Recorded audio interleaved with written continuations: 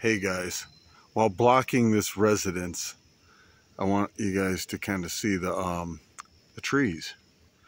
I believe these trees were planted here some time ago, but let's get a little closer. So,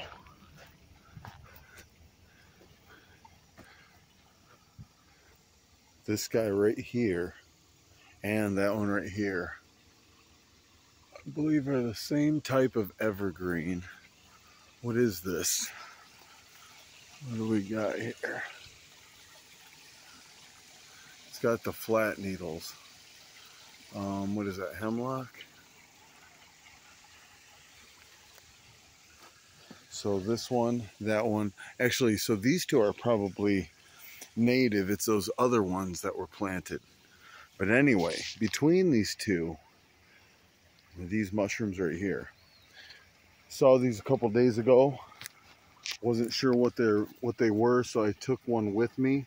They're very, very dense and hardy. And here's one flipped upside down, all saturated, soaked because it rained. But I'll let you guys see this. I've got this same species on my dash. These ones are definitely old. You can see how hardy they are though. Well, I just snapped one. There. Very dense above its base. Same here. So upon further research, I suspect them to be Tricholoma. Tricholoma Graves Peck, to be precise. But that species that I just mentioned is rare. Has only like 16 documented finds in North America. So they don't have much info on that species. But the photos I did see resembled that.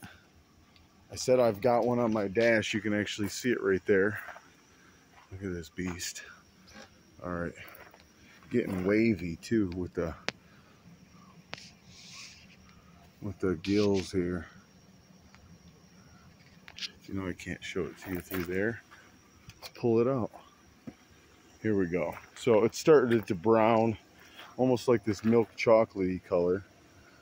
But you can see the real color of the gills when I pull it apart there. The flesh, white to whitish. There we go. And the skin on it, on the cap here, it's like leather. Almost like a, I don't know, football leather, pigskin, leather gloves. Yeah, kind of like leather glove texture. Massive. Look at the stipe on that thing. So yeah. Tricholoma, yay or nay? Tricholoma Graves Peck. Any of you mushroom nerds out there want to take a shot at this one? If anybody has a way for me to get this DNA sequenced, I'd love to see this sent in and see if this is actually what I think it is or if it's something entirely different. So, hey, we're going to keep this video short. If you like this sort of unedited mushroom content, hit that like button. If you're new to this channel, you know what to do. Subscribe for more, and thank you for watching to the end. And until next time, peace.